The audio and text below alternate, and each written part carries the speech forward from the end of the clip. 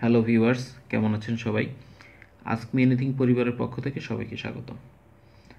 অ্যালগোরিদমের পাঠদানের আজকের এই সিরিজে আমরা দেখব কিভাবে ক্রুশকাল অ্যালগোরিদম দিয়ে মিনিমাম স্প্যানিং ট্রি বের করতে হয়। আগের পর্বে আপনারা জেনেছেন কিভাবে প্রিম অ্যালগোরিদম দিয়ে আমরা মিনিমাম স্প্যানিং ট্রি নির্ণয় করেছি। এই পর্বে আমরা দেখব কিভাবে ক্রুশকাল অ্যালগোরিদম দিয়ে মিনিমাম স্প্যানিং ট্রি তৈরি করতে হয়।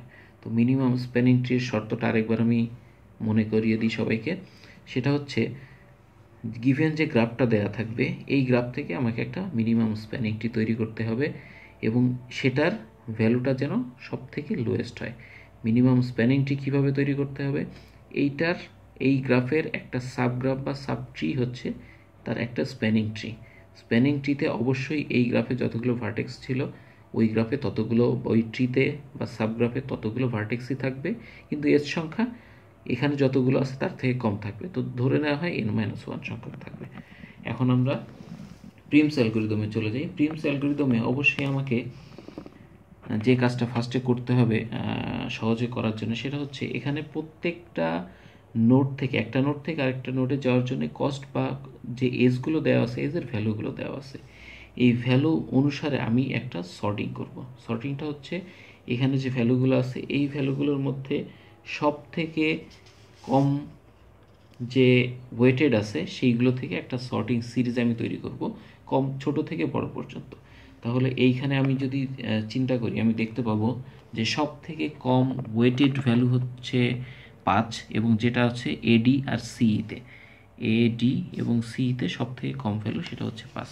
সো আমি নোট ডাউন করব এটা, সেটা হচ্ছে এডি 5, সিই 5। আচ্ছা, এরপরে আমি দেখব 5 থেকে তারপরে কোনটা, 5-এর পরে বড় হচ্ছে 6, ডি আর এফ। তো আমি সেটা নোট ডাউন করব, ডি এফ, সেটা হচ্ছে 6। এরপর আমি দেখব এরপরে কি কি আছে। 6-এর পরে 7, তো 7 হচ্ছে এ বি আর হচ্ছে বিই। তো আমি এখানে লিখব এ বি 7, বিই 7। আচ্ছা, এরপরে দেখি 7-এর পরে হচ্ছে 8 আমার এখানে আছে দুইটা, একটা হচ্ছে বিসি আর একটা হচ্ছে এফই। সো আমি দুটো নোট ডাউন করি, একটা হচ্ছে বিসি আর একটা হচ্ছে এফই। যেহেতু এটা আনডিরেক্টেড গ্রাফ, সো এখানে বিসি বা সিবি এটাতে কোনো পার্থক্য হবে না। আচ্ছা, 8-এর পরে 9 হচ্ছে ডিবি আর একটা হচ্ছে ইজি, ডিবি জিই বা ইজি, যেটাই আমরা বলি না কেন, 9। আচ্ছা, এরপরে 9-এর পরে 10 এখানে নেই, 11 আছে হচ্ছে এফজি, এফজিতে 11। এরপরে 12, 13, 14 আর একটা আছে 15, সেটা হচ্ছে ডিই। সো ডিই এটা হচ্ছে 15। তো আমরা যদি একবার কাউন্ট করি, এখানে আমাদের যতগুলো লিস্ট হয়েছে সেটা হচ্ছে 1, 2, 3, 4, 5, 6, 7, 8, 9, 10, 11টা। আমি এখন এখানে কাউন্ট করি, 1, 2, 3, 4, 5, 6, 7, 8, 9, 10, 11। সো আমাদের এস সবগুলোই আমাদের সর্টিং সিরিজে সবগুলো এস চলে এসছে। এখন আমরা যেটা দেখব সেটা হচ্ছে এই যে এসগুলো আছে, এই এসগুলোর থেকে একদম ছোট থেকে শুরু করে আমি আমার নতুন স্প্যানিং ট্রিটা তৈরি করব, যেখানে আমি সবসময় প্রাধান্য দিব এই সর্টিং সিরিজকে, এবং সর্টিং সিরিজের ফার্স্ট যেটা, সেখান থেকে আমি আমার যাত্রা, বা আমি যদি প্রিম অ্যালগোরিদমের মতো বলি যে আমার এখানে যতগুলা নোড আছে প্রত্যেকটা নোড হচ্ছে এক একটা বাসা, এবং প্রত্যেকটা বাসায় আমি টেলিফোনের লাইন কানেক্ট করতে চাচ্ছি। সো আমি ক্রুশকাল অ্যালগোরিদম অনুসারে যদি আমি কাজ করি, সেখানে আমি এই সর্টিং সিরিজ ওয়াইজ কাজ করব এবং কানেকশনটা এইভাবে দিব। তো প্রথম কানেকশনটা হচ্ছে এডি এর ভেতরে। সো আমি ফার্স্ট কানেক্ট করতে পারি এইটা এডি, যেটা হচ্ছে 5। এরপর আরেকটা 5 আছে, সেটা হচ্ছে সিই। সো আরেকটা 5, সেটা হচ্ছে সিই, এটা হচ্ছে 5।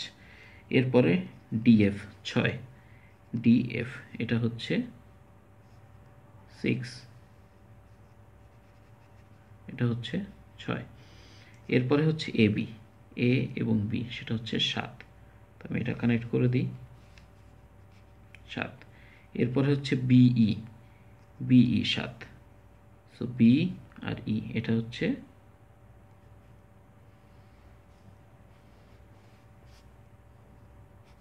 7।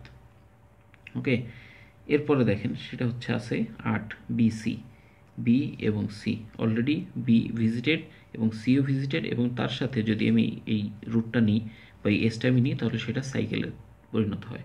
সো সাইকেল আমি নিতে পারবো না, সো বিসি ক্রস।